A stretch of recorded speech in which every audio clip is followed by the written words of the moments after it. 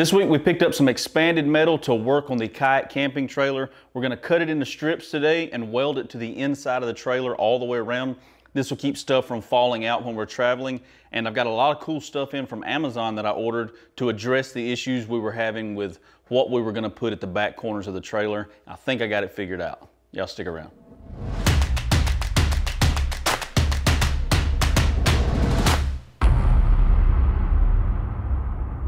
What's up guys, welcome back to the channel. And if you're new here, my name's TJ, welcome to Kayak USA.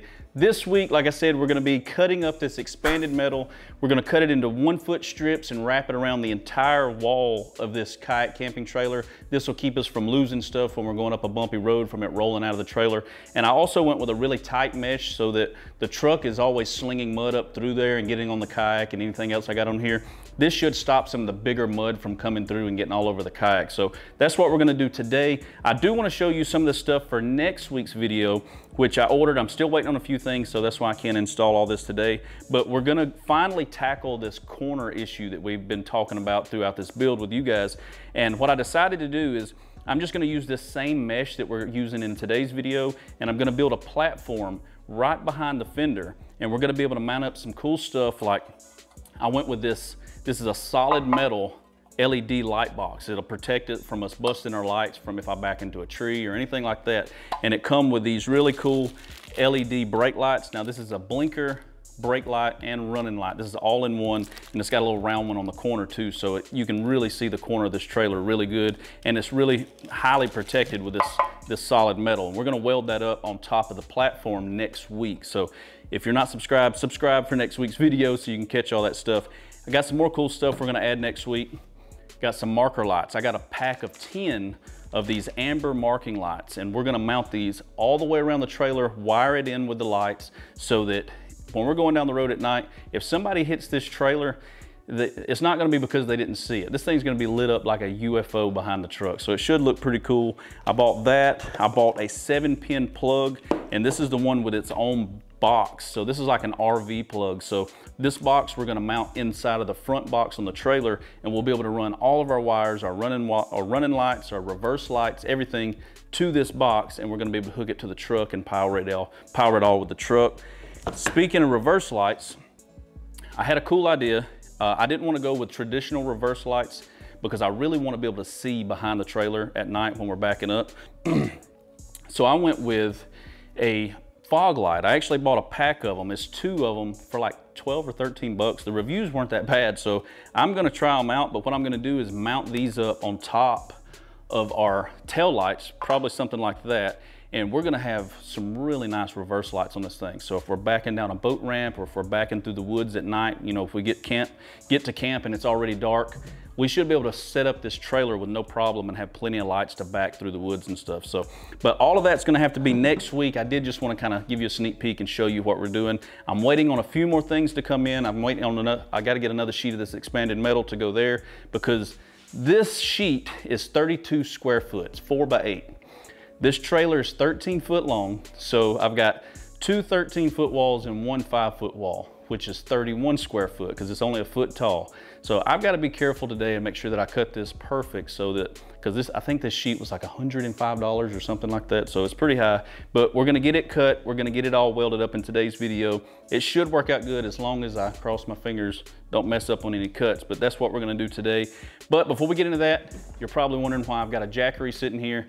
Don't click past this just because you think it's a promotional thing or an ad, because you might miss out. Jackery is the sponsor of today's video. This is their 9th year anniversary, and they want to celebrate. So from between September 20th to October 18th, I believe, they're gonna be having a contest, and anybody can enter to win Jackery stuff. So that's 4 weeks, and every week they're gonna be choosing photos. And what you do to enter is you go out to a place you've never been, just go explore, you know, somewhere on the lake or in the woods or whatever, take a really cool picture of yourself in that area, go to jackery.com, I'll have the link below, and you can enter their contest by submitting your photos.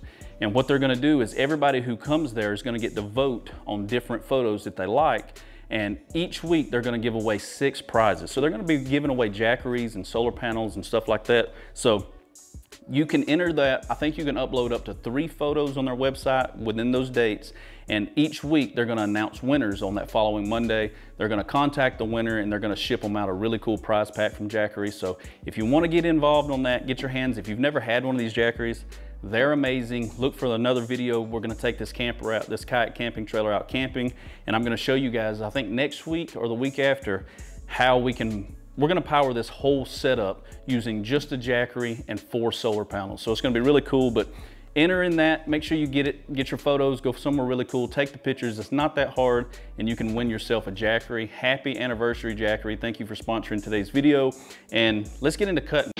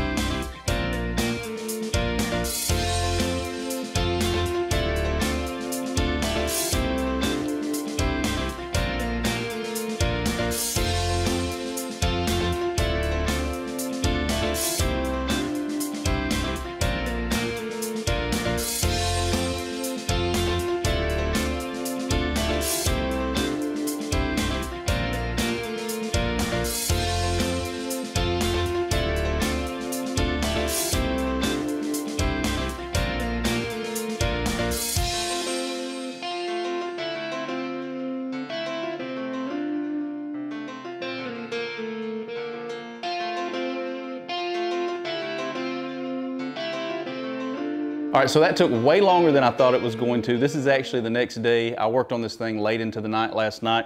I just got home from work and finished doing a few things that I wanted to kind of button up before I filmed the outro to this. As you probably noticed, I didn't do any welding. I decided to go with the self-tapping screws. So I'm gonna walk you around the trailer real quick and show you why I did that and what I've got planned for the future, the reason that I didn't do the welding, if that makes sense. Let me show you. So if you notice, I went through and I put those self-tapping screws. I'm gonna try to show you most of them that I did there. But I went with this for a couple of reasons. One, it was way easier than welding and dragging the welder all the way around this trailer to get all these spot welds done. But another reason was I got to thinking, if I want to make changes to this trailer in the future, I'm gonna have to come back through and grind every weld, you know, for the area that I want to take this stuff down. Because knowing me, I'll probably make some changes to this thing along the way, and this will make it a lot easier. Plus, if I mess one of these up, if I bend it or kick it in, I can replace it really easy. So to keep from the screws just sticking out, if you notice, I put all of the self-tapping screws in where there's a little V. So the little support, let me show you on this side. So the braces on the trailer are these little angles. They're 2-inch angles, and they're pointed out, so I'm able to use the inside of that so you don't see any of the screws, except for a couple where I couldn't do that. So as you've seen, you'll see a couple little grind spots right there and right there. That's a couple of areas where I had to use the self-tapping screws where I didn't have a support. There's another one right there, if I can get it to focus on it. I don't know why it's not focusing, but I had a couple of those that I had to do, and the rest of it wasn't that bad. All the other ones, as you can tell, they went right in the little support areas where it didn't really matter. And now my plan is to paint everything, but I'm gonna wait off on the painting until we take care of this area right here next week. Everything that I ordered should be here in the next couple of days, and we're gonna fabricate a box, if I can show you here. It's gonna come right down through here. We're gonna remove these lights, and it's not gonna be a box, it's gonna be a step, and it's gonna be made out of the same mesh, and then we're gonna put our new LED light box right there on the corner. So we're gonna do that to both sides, and that'll give us a really cool place to put like our propane tank and stuff like that, because I do plan on adding a table. If I can show you, let's see with my finger. I want to put a table right in between where we built this awning rack that folds down, and I figured if we can mount a propane tank right in here somewhere, that when we fold this down, I can throw my little camp stove on the table while we're camping and just quick connect it straight to the propane and make it kind of an all-in-one little kitchen area for when we're cooking. So it should work out pretty good. I like the way this mesh looks, and it's gonna help protect the kayak from getting a ton of mud slung up on it when we're up on the mountains and stuff. So I do want to get your guys' opinion on one thing. My original plan is to paint all this mesh black so that it kind of blends in with the trailer. But after getting it up here and seeing the contrast between that silver look and the black, it kind of looks good. I don't know how well you can tell on camera, but the contrast in between that silver and the black, I don't know, it looks good, but I'm sure it'll look good black too. Plus it'll be easier to do if it's black. I won't have to do no taping off. But let me know in the comments what you think I should do about that. Should I make that mesh a different color to kind of make everything pop, or should I just go black with everything? Because next week we're gonna be adding more mesh, and that's when we're gonna do the painting. I'm not gonna do any painting yet because I wanna do all of it at the same time. I wanna sand the trailer down real good. And then if you're still watching, I'll give you a couple of hints on what's coming up in the future for this thing. I'm gonna be putting an electric jack on the front because this thing is getting a little bit heavier. I'm looking into trailer lift kits. Now, nothing crazy, but I do wanna put some bigger tires and wheels. I want them to match my truck. So I'm looking into maybe putting a little bit bigger, maybe some heavier leaf springs or something like that back here just to stand it up a little bit taller, and put some matching tires. I'm running BFG KO2s on the Tacoma. I kind of want to put some of those on here and make it match. So that is coming. We're going to add the lights hopefully next week. Everything should be coming in the next day or two. And yeah, that is going to do it. I hope you guys are liking this build so far. If you're new to the channel, make sure you hit that subscribe button. If you want to help support the channel, you can always click the join button and become a member of the Yak-Squad. That's my followers. They help me out. You know, I think it's like $4 or $5 a month, and you're able to support my channel and help me keep making videos like this and putting in the work and the content for you guys. So that's gonna do it for this week's video, guys. I hope you enjoyed it, and I will catch you next Thursday at 2 o'clock. Peace.